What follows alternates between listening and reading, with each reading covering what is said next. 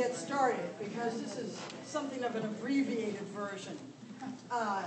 We had to eat, you know. Tonight's topic is the topic of devotions in general, and the devotion to the Sacred Heart of Jesus in particular. And we chose that particular devotion. Why? It's Margaret Mary did it. Right. It's St. Margaret Mary Alacoque, the patron saint of our parish, was the one who, I won't say invented this, but she's certainly the one who made it into the most popular devotion of the late 19th, early 20th century. Now I can say that with some authority because I snuck in there. Okay? And in my home, we had two paintings of Jesus and the Sacred Heart. Why did we have two? Well, my mother had one, okay, and my grandmother had one. All right, but they both stayed in the same bedroom, so we had to sort of break that. We didn't want competing versions. First, a word about devotions. When you're a Catholic, you use language differently. You just do, and most of the time you don't even notice it.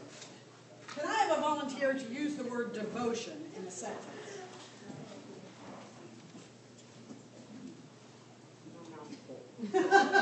Good excuse. Now, I have a devotion to Mary, the Mother of Sorrows. perfect. What we have here is the classic Catholic answer. I have a devotion, he says, to Our Lady, the Mother of Sorrows. I use it the seven sorrows you just used. My Lord. Right, great. Okay, that's a popular devotion, by the way. We Catholics use the term in almost, it's not quite, but it's almost a unique way. When people use the word devotion, they typically mean something like, well, I am devoted to you. I'm devoted to you. So if you wanted me to say it, I could say it awkwardly and say, I have a devotion to you. But that's not how people usually use the word. Catholics use the word devotion as a noun more often than anybody else because we use it in a very particular way. We use it to describe a practice, something that we actually do. So having a devotion means you're doing something. Okay? Now, it does have the meaning, for example, if I have a devotion to the Sorrowful Mother or Mother of Sorrows, the Queen of Sorrows, any of those titles will work. That does mean I am devoted to her, but it means more than that. It means that I'm doing something. That's what the devotion is. Whatever it is that you do. Okay? Now, there are several, well indeed there are many devotions in the Catholic faith. The most famous, and indeed probably the only completely official one, is the Rosary. Some people even say it as, I have a devotion to the Rosary.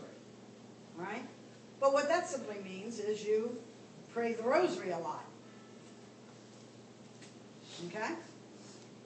Most of the time when we use the term devotion, we mean that we have a devotion to some particular characteristic or aspect of Jesus' life or Mary's life. Okay? And because of that, we do certain things. We say certain prayers, we go to church at certain times, and we do certain practices. Okay? As an example, when we talk about the devotion to the Sacred Heart that St. Margaret Mary made popular, one of the things you do if you have a devotion to the Sacred Heart of Jesus is you have a picture and you put it up in your house. Right? In fact, that was the very first thing people did. They got the picture and they put it up in their house. Devotions tend to do that to us or do that with us. They give us an image, a picture. It's something that is material, all right? You can touch it, you can pick it up and look at it. And it's something that inspires the imagination, that enables you to place yourself in a certain relationship with Jesus or Mary, given the characteristic that you are particularly devoted to. A devotion to the Mother of Sorrows, for example, is a way of putting yourself with Mary at the foot of the cross. Right? The primary place where Mary would be sorrowful. Got it? Okay? And that's the point.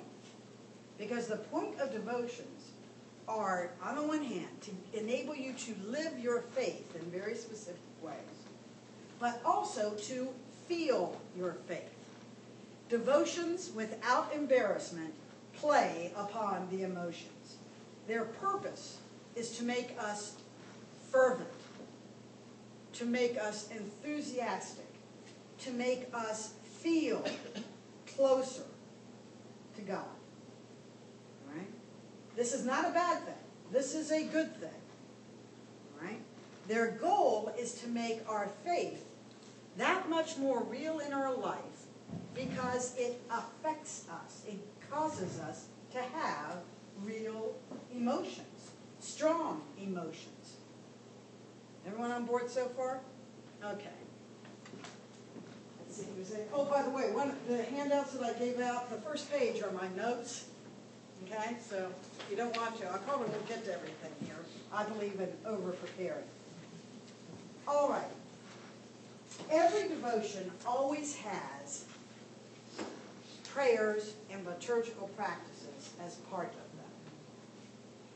Marshall, for example, has recently been very active in bringing the rosary back into its liturgical context here at St. Margaret Mary's Parish.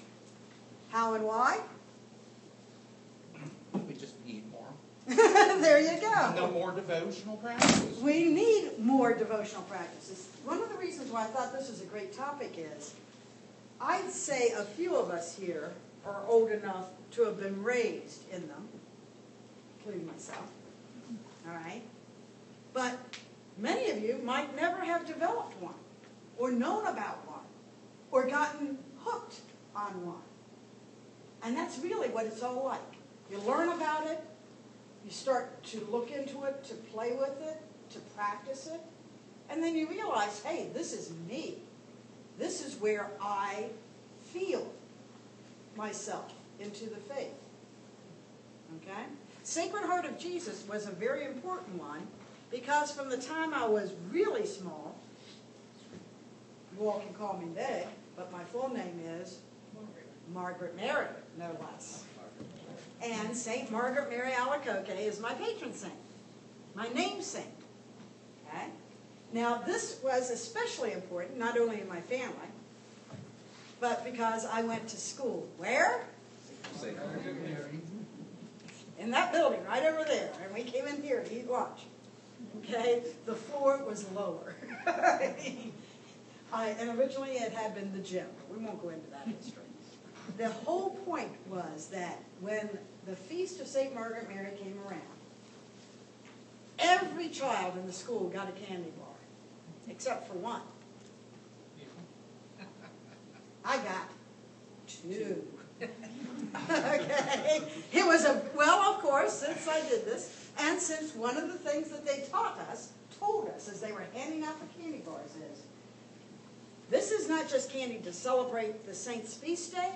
This is a candy bar to remind you that the love of Jesus Christ is the whole point of the devotion to the Sacred Heart. We got the same speech every year. Not a very long speech, short speech. Right? The love of Jesus Christ is the whole point of the devotion to the Sacred Heart. So let's talk about what Margaret Mary did, what happened and how she developed this particular devotion. She was a visitation nun in France in the mid to late 17th century. That means 1600s. Okay? So call it a little bit before 1650 to 1690. All right? Now, she wasn't a famous person. She wasn't a prominent person. She was middle class. Well, she started out a little bit better than middle class, then they went to lower class, and then they wound up pretty much middle class again. Okay. It was a turbulent time in France. France was doing well as a whole. It was the world power. All right. But at the same time, there were wars, there were plagues. It was a big problem all around. The visitation nuns were started by, of all people, St. Francis de Sales.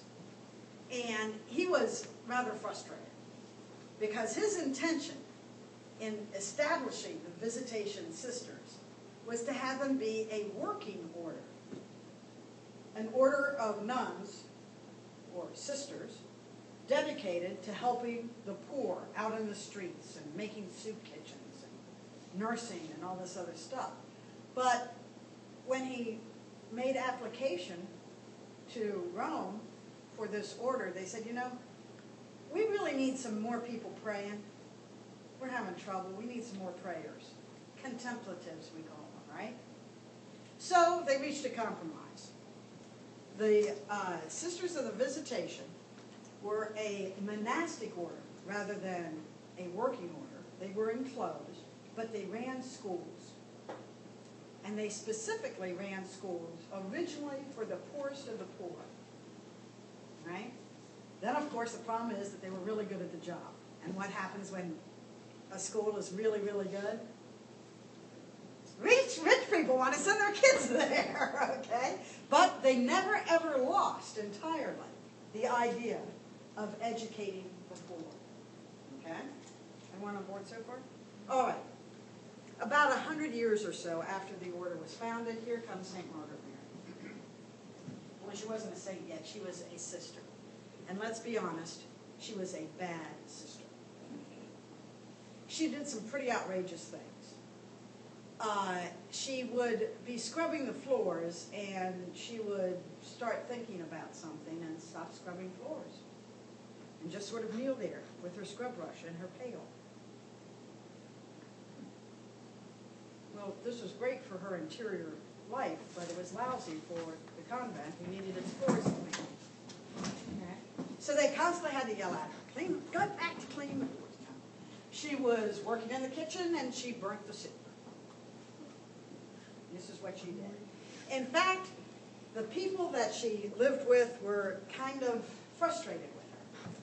So they tried to find her something to do that she couldn't mess up.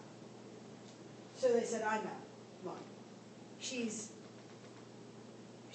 not real good with things, but if she has something active in front of her, she can do that pretty well. So they put her in charge of the convent's new donkey. Donkey. Yeah. Oh, come on, this is before cars. They needed donkeys to take things down. Yes, she was a young woman. She was about, 17 maybe at the time. And so she's out there trying to deal with the donkey, but she talks to the donkey, and she's feeding the donkey, and she's cleaning up after the donkey, and all the things that you do with the donkey. But she decided that the donkey simply didn't understand where it was, and how fortunate it was to be working for the sisters. So she took the donkey on a tour of the entire convent, including her superior's cell, her superior's bedroom. Here she comes with the donkey. This is our Mother Superior. If you're very fortunate someday, you will be able to give her a ride. And the Mother Superior is going, what are you doing? Are you insane or just a little bit flaky? Well, they came down with a little bit flaky. That's what got it. However, she kept promising to try and focus. And people were surprised when she was actually good at one thing. Praying. She was really good at praying. Now what you have to understand is when you join a contemplative order, one of the great challenges is to be able to sit, stand, or kneel in church and pray for not 10 minutes or 15 minutes or a half hour or an hour, but for maybe 3 hours at a stretch. Right? Now, here's where I always put people to the test. Okay, folks, I want everybody to pray in silence. Go.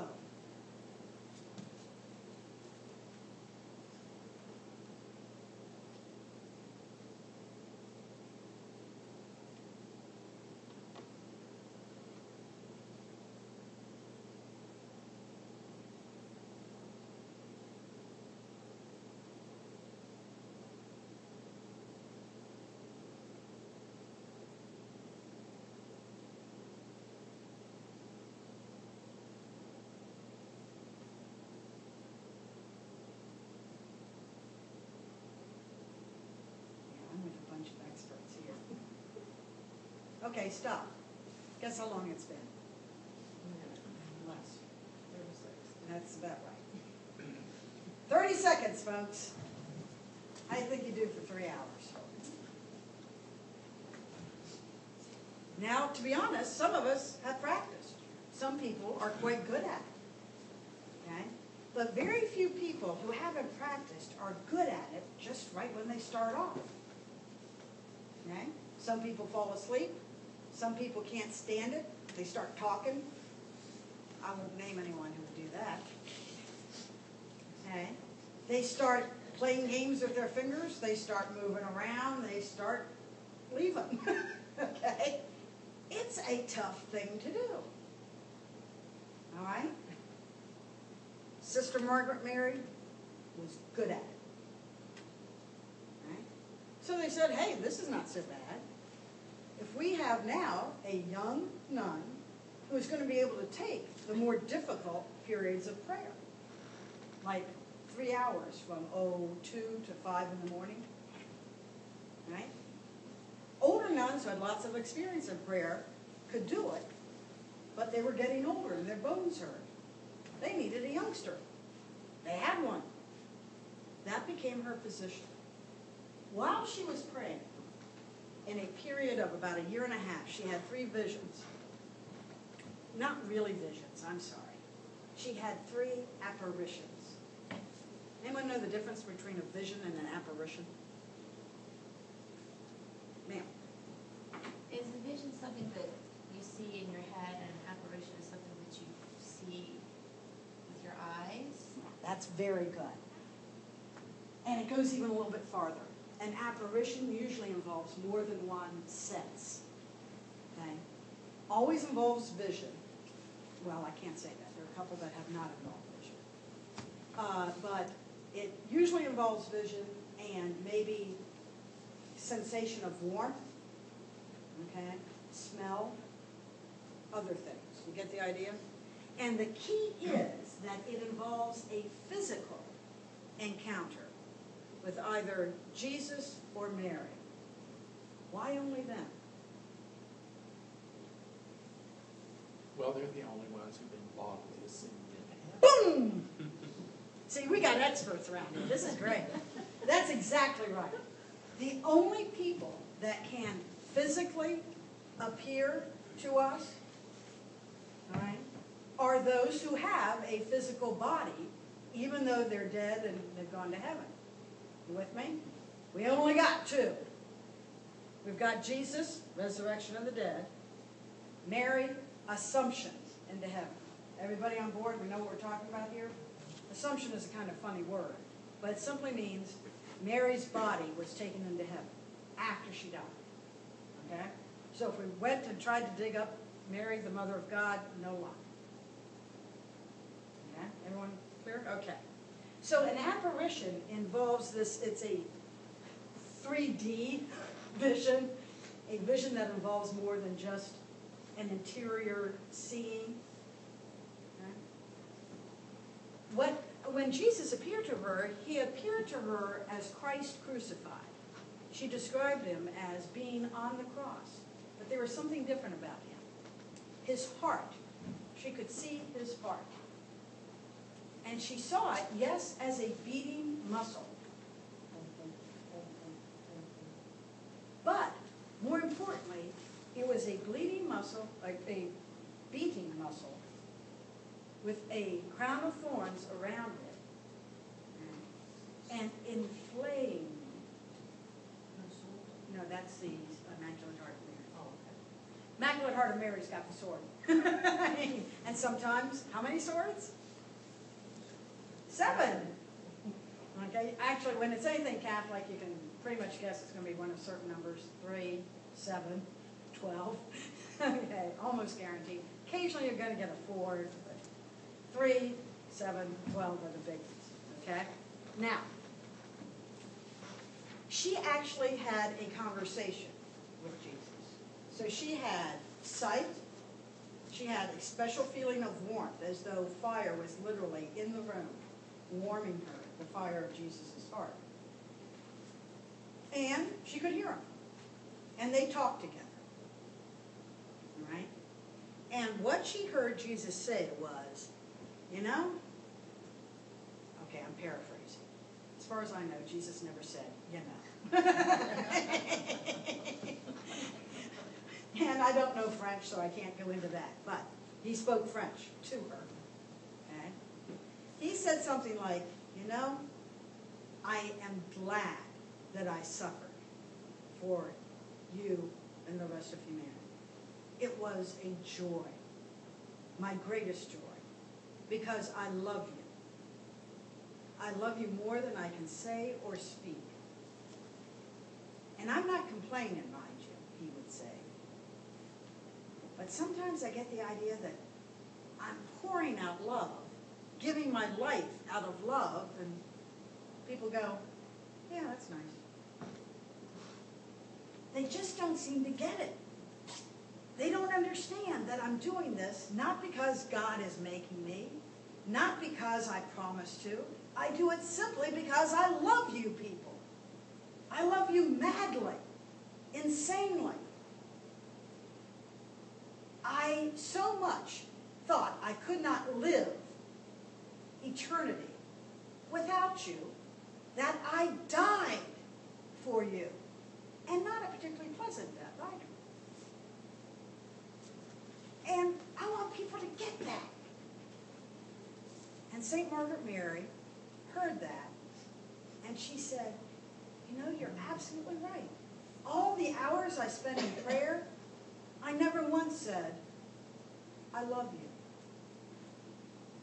I mean, I would say all the prayers, all the official prayers, but I love you wasn't one of them. So she got it into her head that maybe it was important for her to express her love for Jesus in response to his love for us. First vision.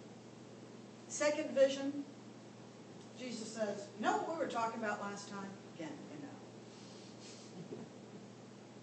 I think it's important that it's not just between you and I. I think everybody needs to know how much I love them.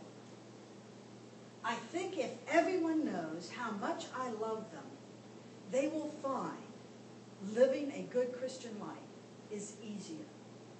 It's richer. Heck, sometimes it's even fun. I don't know if he actually used the word fun. But he did use the word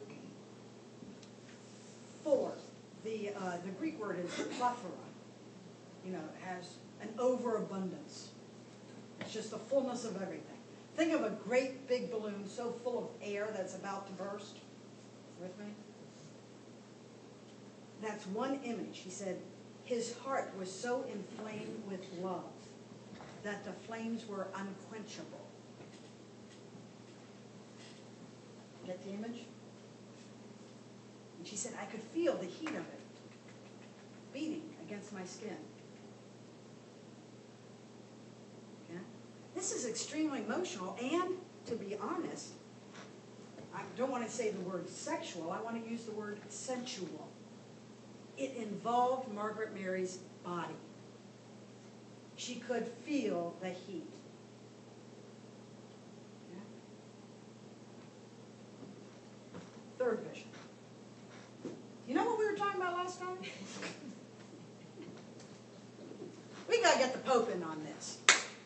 Okay, that's what you're going to do. You were going to write to the Pope. She says, excuse me? She said, no. He says, no, it's not going to be a problem. You're just going to write to the Pope. She says, I don't write to the Pope. I barely write. He said, no problem. Okay, I'll be with you. And she's gone, no, this is, you don't understand. Okay. Let's see. Judy, I need you to do me a favor. Would you mind calling Pope Francis and see if we could get him into a chat room with us? Well, he did it for people in Brazil. That's true. Yeah. Gonna make a phone call? Dawn's over there now. There you go. Call your son. Tell him that his mom's gonna be called. Don't you guys get the idea that this might be a bit of a stretch? Right? She's just an 18-year-old girl. 19 years. Whatever.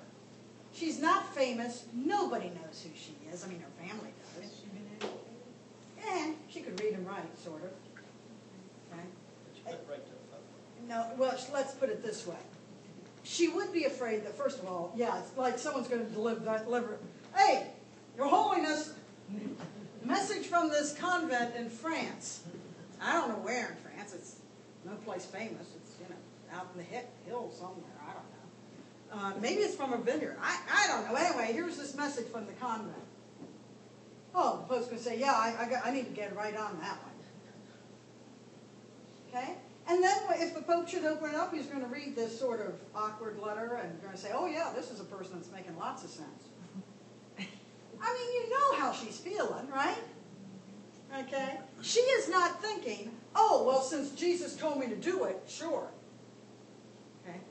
Your Holiness, dear Pope. How do you start a letter to the Pope anyway?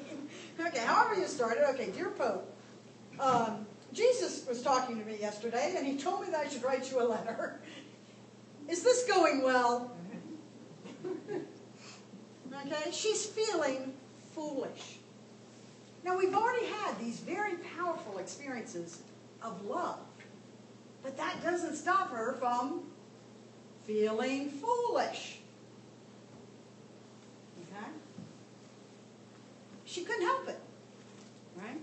Jesus himself, according to her account of this that she wrote for her spiritual director, Jesus himself chuckled a little bit.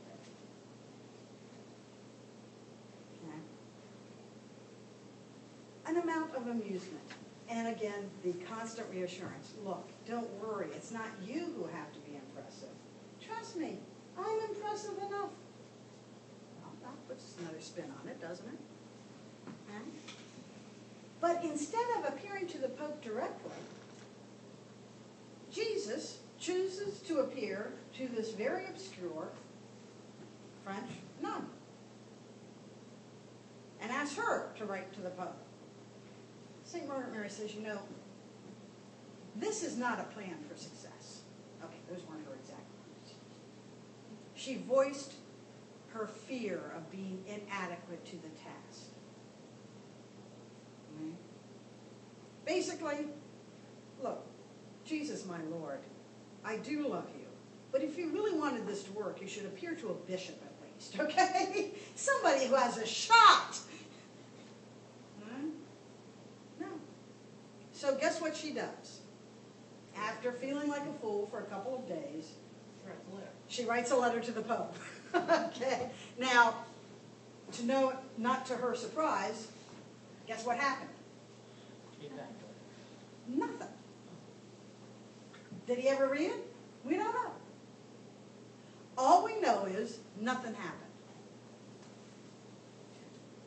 Yes. In this letter to the Pope, was she was supposed to express how much God loves us? Is that what it was? It goes a little bit further than that. She was supposed to express how much Jesus loved us, which is, of course, the embodiment of God's love for us, right? Jesus, God became flesh, God became man, incarnate. Okay. So, Jesus loves us so much that he is inflamed with love. And when we really, really recognize that, our hearts are inflamed with love in return. So she has to express that to the and then tell them you got to do some certain things. You got to declare a feast of the Sacred Heart, okay, on this particular day. I think it's 9 days after Pentecost. I mean, we got very specific instructions here, okay? Okay, Your Holiness, here's what you have to do. You have to declare a feast for the entire church 9 days after Pentecost, not 10, not 8, 9. Okay? And you've got to issue indulgences for everyone who practices the devotion to the Sacred Heart. Now, this is where I'm going to tap into some memories, I think. Anybody here remember the phrase, First Fridays? Okay? What was big? What were we supposed to do on First Fridays?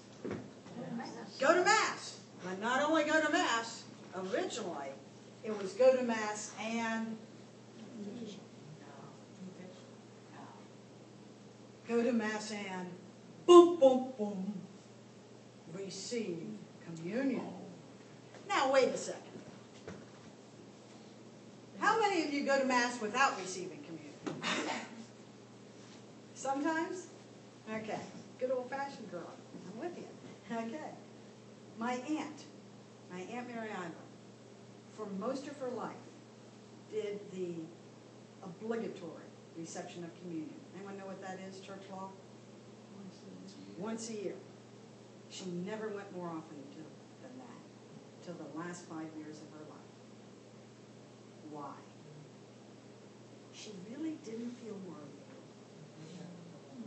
Okay? In fact, there's a hymn, Oh Lord, I am not worthy, right? Okay. So it's an old-fashioned communion hymn. I didn't do the tune really well, but I do what I can. Okay. Back in the day, as in Middle Ages, let's call it 1300s through the 1900s, Catholics were reluctant to receive communion. This is generally foreign to people today, okay? Because we're a church, we're going to receive. One girl that I was talking to the other day actually said it's automatic, which sort of freaked me out a little bit. Right? But when you go to church, you receive communion. I mean, some of us would even go so far as to say, isn't that the point? I mean, well, it's an important point. I'm not sure I'd say it's the point, but sure is up there. Okay? But back then, people were reluctant. Primarily, in Sister Margaret Mary's day, they were reluctant because they were caught up in an atmosphere where people began to believe that human beings were horrible things. Right? Not worthy of God's attention. We were lucky God even thought of us now and then. Right? We were simply dirt. Without the pious overtones of Jonathan Edwards, there's a famous bit of Christian literature in American history, Sinners in the Hand of an Angry God. You guys heard this? We are as loathsome spiders in the hands of God, held out over the eternal fire. Just the slightest motion, and God will drop us, miserable sinners that we are, into the flames of hell. That's it. Hallelujah. Now, to be honest, to give Jonathan Edwards credit, it's not just terror and ugliness in his sermon. But in the minds of the people of Sister Margaret Mary's day, that was it. So now you begin to see why experiencing the love of Christ was something of an accomplishment. And now, telling everybody to love Jesus, if they just get close to Jesus, they will feel his love for them, and they will love him in return, was a pretty revolutionary idea. Okay? So she instituted not only the practice of thinking of Jesus' love for us as a heart literally on fire, okay, that would warm us and inflame our hearts in return, but she instituted certain practices. You go to 9 First Fridays, 9 months. You go to Mass on the first Friday of the month And you receive communion. I don't care if you are scared. Okay? You say certain prayers. Some are private prayers. Some are liturgical prayers that you say in the church for certain feasts, like the Feast of the Sacred Heart, once it comes around. Okay? Now, by the way, it didn't happen automatically. Okay? It took about 200, 250 years for the feast to be declared. But it was established in her own convent as a legitimate feast during her lifetime. All right? And in all of France very soon afterwards. Okay? By the way, that tends to be a thing. I think it's kind of touching when you think about it. That if it's one of us, okay, it has a kind of extra appeal. Hey, this is a French woman. All right? Okay? In our own lifetimes, this has happened again. And by the way, with the kind of the highest authority. You guys heard of Divine Mercy Sunday, haven't you? Okay? By the way, that is a daughter of the Sacred Heart. Because Divine Mercy, you know what the devotion is to? To the heart of Jesus, from which flows, in this case, not heat, not flame, but light. White and red. White for water, red for blood. Right? The water which washes us clean, the blood that gives us life. Okay? Right? It focuses on 9 days, okay, starting during Holy Week. Right? But St. Margaret Mary's, no, hers was 9 First Fridays. Friday, why Friday? The day Jesus died. The day that he showed his love for us. You begin to get this? They're trying to connect things. I would argue, Jesus is trying to connect things in our mind. First and foremost, his love for us. That's the reason why he came human, died, and gave us the Eucharist. Right? Just because he loved us. And he could not imagine eternity without us. Some people say, oh, Jesus doesn't need us. They're right. Jesus doesn't need us, but he wants us. He wants us desperately. That's even better. Yes. Okay? So, when you're thinking of this, you should be thinking of St. Margaret Mary, Sacred Heart inflamed with love, death of Jesus on the cross, the greatest expression of that love. Okay? First Friday Masses, communion, receive communion. She also instituted the practice of the Holy Hour, right? Okay. And she also did something what was very important during her time. She asked that all prayers that we use when we pray to the Sacred Heart of Jesus, no, we're not just praying to the beating muscle. What we're doing is we're thinking of Jesus' love for us when we pray. Everyone on board? When we do that, we make a special prayer at that time for the souls in purgatory. Now, everyone should be cocking their heads and going, well, that's nice, but why the souls in purgatory? I mean, what have they got? I mean, what did they do? Well, this is what you have to remember when she was living. She was living during a time after the Reformation. There was a long, probably 300-year period called the Counter-Reformation. That's when the Catholic Church responded to the Reformation. And some people think of it as this: Counter-Reformation, anti-Reformation. They have the Reformation and we're going to stomp them down. A better way, at least according to Sister Margaret Mary, would be to think of this as an alternative Reformation. Okay?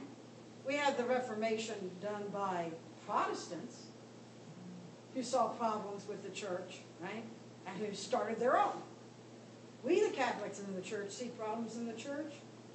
We're going to do something about it. Purgatory was one of the reasons why people were afraid of being too sinful to approach God. Okay? Purgatory was thought of popularly by the way, this is not the church teaching on purgatory, okay? But it was thought of like this. Purgatory is like a mini hell, okay? It's not quite as bad as hell, but it's darn close. And if you're in purgatory, you better pray you're going to get out, because you might not. Now, by the way, just officially, that's a heresy. Okay? That means that is false teaching. Okay? Where'd you get that information? Listen, and I'm not alone in this. Every now and then you're going to pick up an old Catholic novel, and you're going to find one of the characters expressing this view. And no one corrects it. No one says, what do you mean, if you get out of purgatory? Okay? The whole point of purgatory is that you are saved. Purgatory is, let's see, Father Eric, he used to call it the front porch of heaven where you clean off your boots. I prefer to think of it as the bathhouse of heaven. You see, we Catholics think of sin in a bodily sense. I mean, we're sacramental about everything, including sin. Okay? When we sin, it's as though our bodies are rolling in stinking mud, and we eat a really rotten, bad onion. Okay? So for every sin, we roll in stinking mud and we eat a really bad onion. Everyone with me? We die and go to heaven. And we look, and there in heaven are all of our friends and neighbors and the saints. And they are gloriously beautiful. And what are we? We're pretty stinky. Okay? And God says, welcome, my beloved child. Enter into your joy. We have longed for your coming. And we say, if you hug me, you're going to regret it. God says, no, you don't understand. We love you. We don't care. We don't care in the least how you smell and how you look. We love you. We're willing to do anything for you. Can I have a bath and a toothbrush? Purgatory, right there. The souls in purgatory are there because they want to be there. And even saying there, it's like heaven is where? Yeah, right, okay. But let's go into space and let's look for it. Okay. Okay. Hell is where? Down below somewhere. Let's go to the center of the earth and see if we can find hell. Sorry, you're not going to win. Okay? These are spiritual states, heaven and hell. Purgatory is in between, only in the sense of it addresses what has happened here on earth in a realistic fashion. Not in the sense of there are actually real flames and so forth, but it faces the fact that sin has effects on us. When we do wrong, we wound ourselves. Maybe we should call purgatory the hospital that gets us to heaven, because it's where our wounds are healed. Okay? Everything that we've done wrong is not only forgiven, forgotten, overlooked. Rather, it is addressed, healed, made clean and whole. Some people say to this extent, I love this, when you are free from purgatory and enter into heaven, you almost say, that was a pretty lucky sin I did, wasn't it? Now, this shouldn't shock you. Easter Vigil, oh happy fault, unnecessary sin of Adam that bought for us so great a Savior. I mean, come on. That's cool. The doctrine of purgatory is about love. St. Margaret Mary brought that back. Instead of being fear of punishment, it's about love. You're there because you want to love God with all your heart, and your heart isn't up to it yet. That's simple. We pray for those in purgatory pretty much the same way we cheer for teams on the field.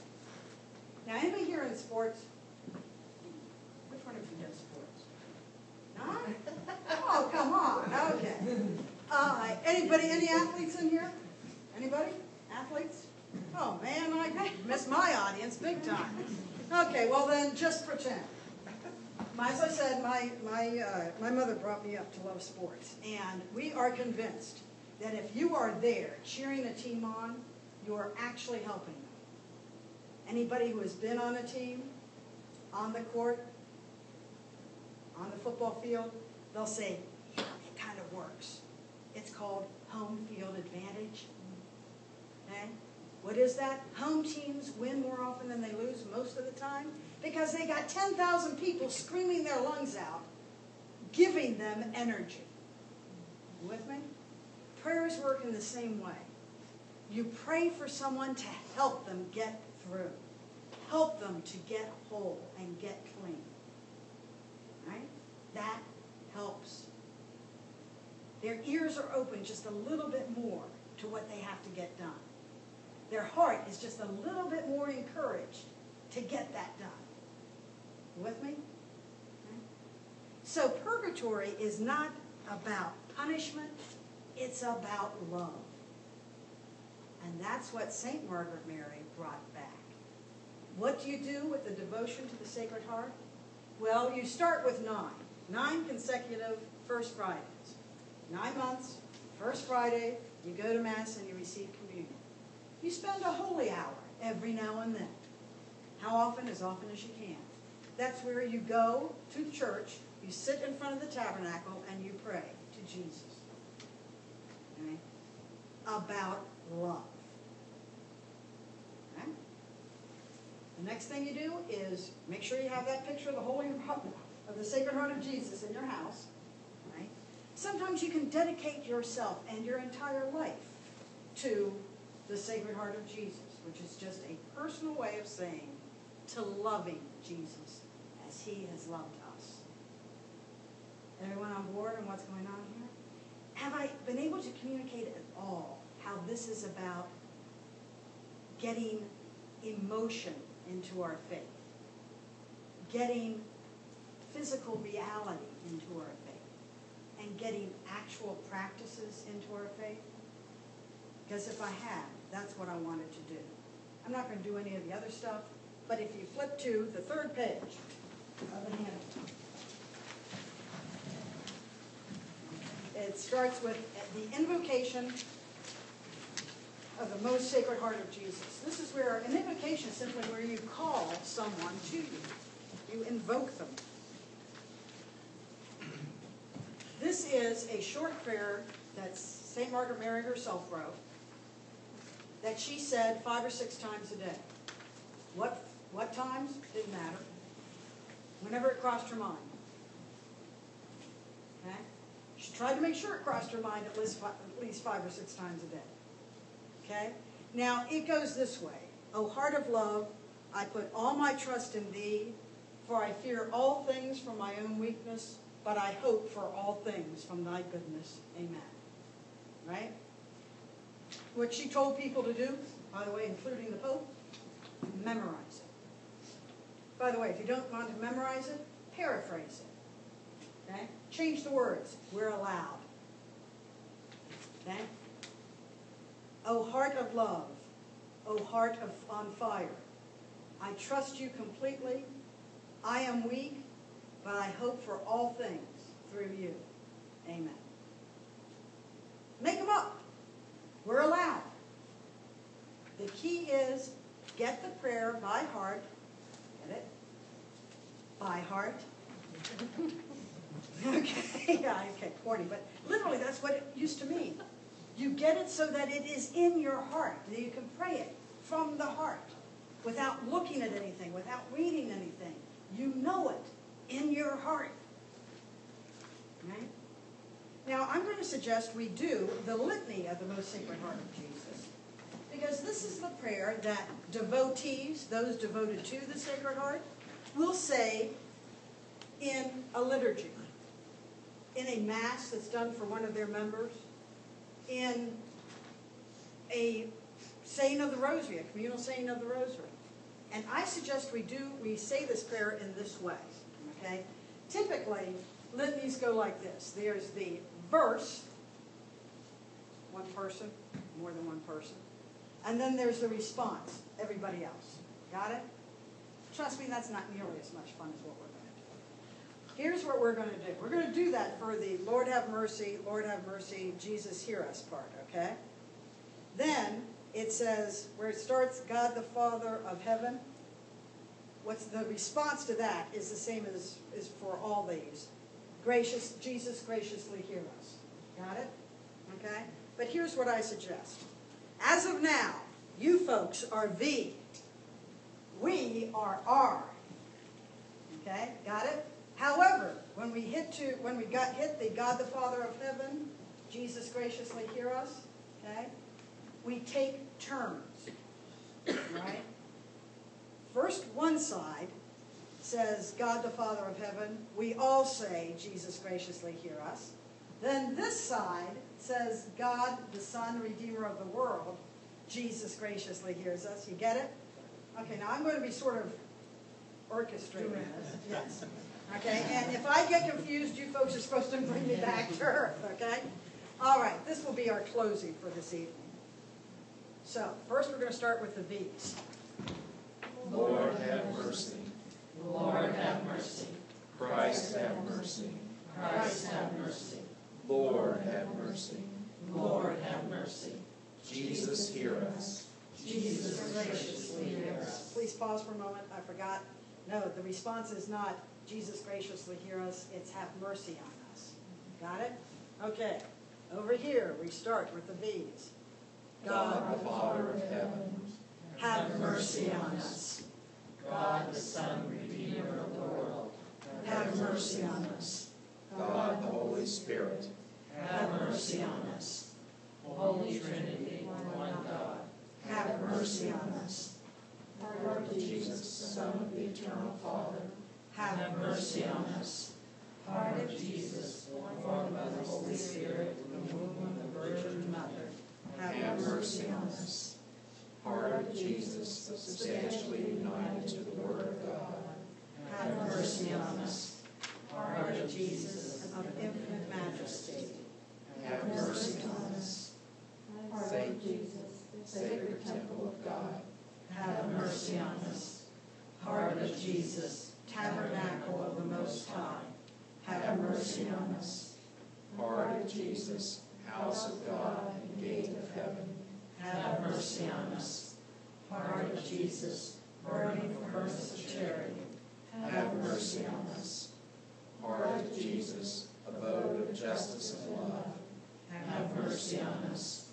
Heart of Jesus, full of goodness and love, have mercy on us. Heart of Jesus, abyss of all virtues, have mercy on us. Heart of Jesus, Most worthy of all praise. have mercy on us. Heart of Jesus, King and center of all hearts, Have mercy on us. Heart of Jesus, in whom are all the treasures of wisdom and knowledge. have mercy on us. Heart of Jesus, in whom the Father was well pleased, have mercy on us. Heart of Jesus, of whose fullness we have all received. have mercy on us. Heart of Jesus, desire of the everlasting hills, Have mercy on us. Heart of Jesus, patient and most merciful. have mercy on us. Heart of Jesus, enriching all who devote to you, Have mercy on us. Heart of Jesus, fountain of all faithfulness, have mercy on us. Heart of Jesus, propitiation for our sins, Have mercy on us. Heart of Jesus, loaded down with opprobrium. have mercy on us. Heart of Jesus, bruised for our offenses, Have mercy on us. Heart of Jesus, obedient to death, Have mercy on us.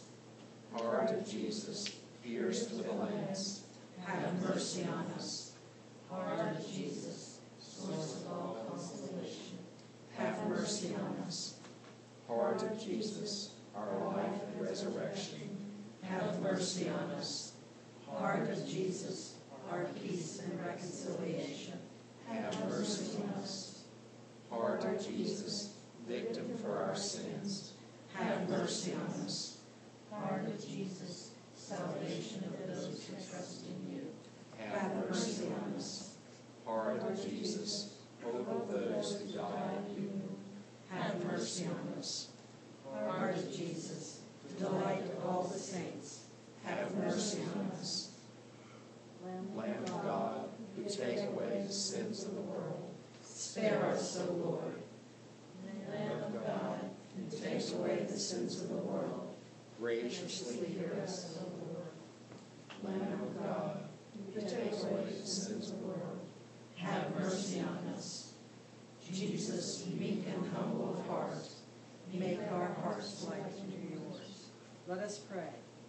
Almighty and eternal God, Look upon the heart of your most beloved Son, and upon the praises and satisfaction which he offers you in the name of sinners, and to those who implore your mercy. In your great goodness, grant forgiveness in the name of the same Jesus Christ, your Son, who lives and reigns with you forever and ever. Amen. that concludes the official meeting. We were having the official session for tonight.